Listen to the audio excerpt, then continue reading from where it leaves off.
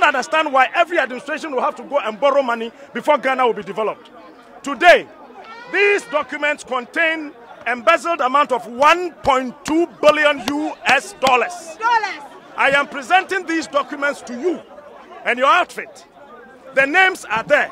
Please reinvestigate, arrest, and prosecute and take our monies for us. Thank you. Thank you, Captain. And thank you, your able lieutenants and colleagues. You've made a very touchy statement.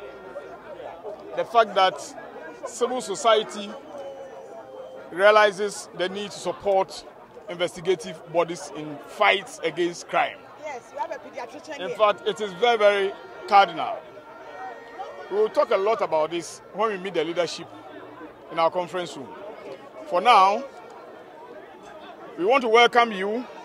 We've taken possession of the materials you've given us, and which could be a very good basis of inquiry and investigation. We can only assure you that we will do a very decent, diligent investigation.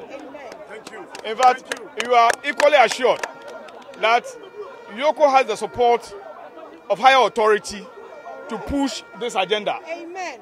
And we will do just that. Thank you. Any other discussion will be held with your representatives when we go up. We are very grateful.